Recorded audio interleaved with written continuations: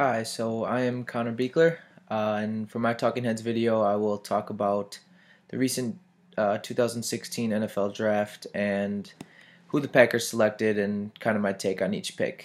So, in round one, the Packers, with the 27th pick out of 32, they chose Kenny Clark, who is a defensive tackle out of UCLA. I was kind of surprised by this pick, honestly.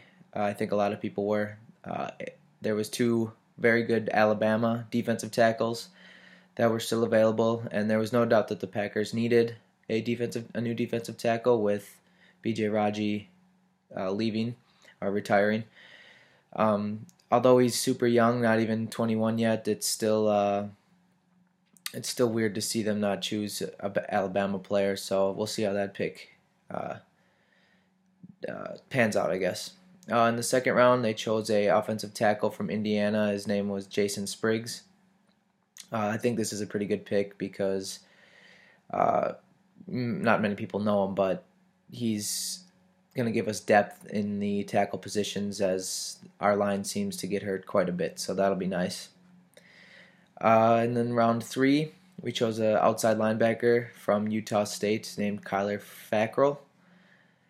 This was a pretty good pick in my opinion because we do need help at the inside or at the linebacker positions. And then the next pick also was his name was Blake Martinez from Stanford. He was an inside linebacker. So just really addressing the thin linebacker core that we actually have and hopefully letting Clay Matthews get back outside to rush the passer. And then in round four, we selected a defensive end and Dean Lowry from Northwestern.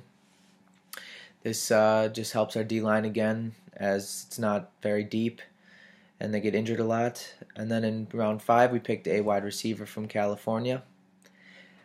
This is obviously going to help us in the depth of our wide receiver position as well, with Jordy going down last year, and hopefully he's back up to standards this year and can perform, but that'll just help us in our depth in there.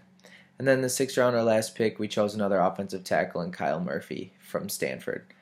So all in all, it looks like Ted Thompson just went for depth in our thin positions, and in my opinion, was a pretty decent draft for that reason.